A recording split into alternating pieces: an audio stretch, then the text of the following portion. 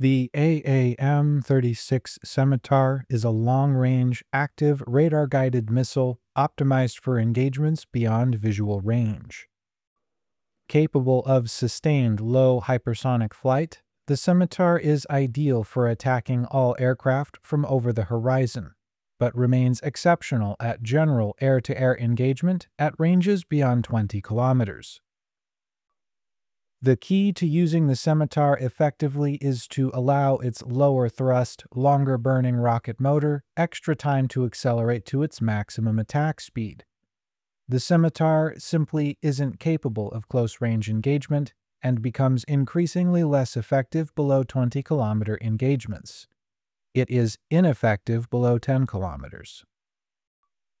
This is because the Scimitar's control surfaces and targeting systems require extreme speed to work and only achieve their best effect when operating at the missile's maximum velocity of Mach 4.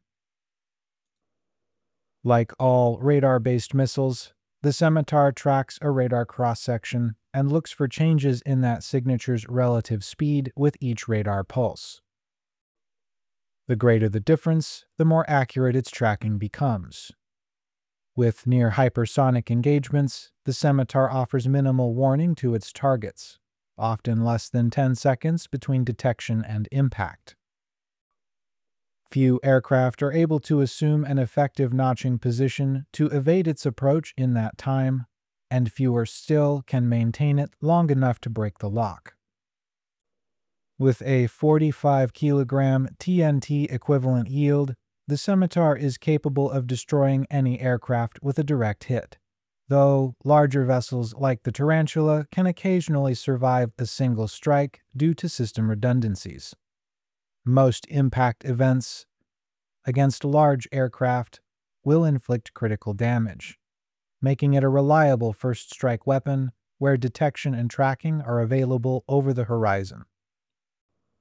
With a 20-second acceleration phase and 60 seconds of total burn time, the Scimitar is able to sustain acceleration for a powered approach to distant targets, making evasive maneuvers by a hostile less effective, though not impossible. Counteracting the Scimitar is more about anticipation and prevention than interception or jamming. Fast-moving, surprise, or first strike attacks using stealth or coordination can get inside the Scimitar's practical minimum range. Likewise, low flight with terrain occlusion or preemptive notching positions, if a launch is suspected, will also make effective use of the Scimitar more difficult for a hostile aircraft.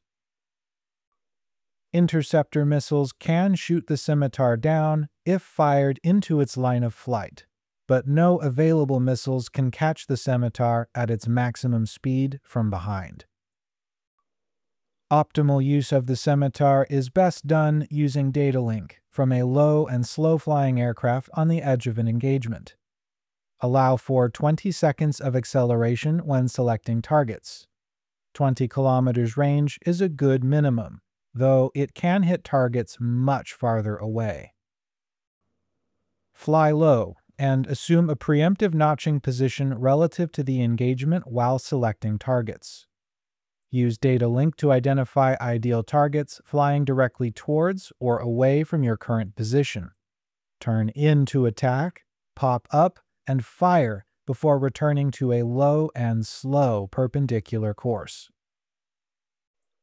Extreme range means the Scimitar excels at destroying supply, transport, AWACS, and gunships that like to loiter on the edge of battles or deep behind enemy lines. Often, the Scimitar can fly through or over hostile positions to reach these targets, though this does increase the risk of an opportunistic intercept. Since the Scimitar's engine burns constantly, it remains vulnerable to thermal guidance systems fired into its approach.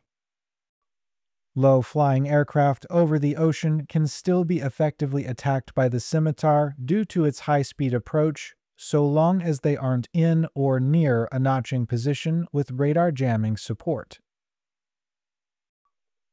Best attack is from sufficient altitude to overfly any terrain. So pick your targets, then turn, pop up, and fire before diving back down to repeat this process. These maneuvers make it difficult for hostiles using the Scimitar or similar missile system to launch a counterattack at extreme range. Also note that hostile radar and data link systems will often see the Scimitar long before a warning can be provided to target aircraft. It's good practice to warn the whole team if a Scimitar is sighted on the map and to assume a defensive position as soon as it's determined to be approaching, whether or not you receive a warning. Pilots with electronic jamming pods should prioritize these targets when possible, since they often reach deep behind front lines to engage targets of opportunity, like supply aircraft and AWACS. Hostile craft seen launching these weapons should also be prioritized for direct or indirect attack when possible. Radar jamming from an electronic warfare system can disrupt the radar targeting of hostile aircraft and prevent the Scimitar from working correctly when launched. If a hostile aircraft is believed to be acting in this role, lock it with a jamming pod and annoy it into submission. Suppress any missiles that it tries to launch with the same tactics. That's all I have for today. If you made it this far, you probably liked the video.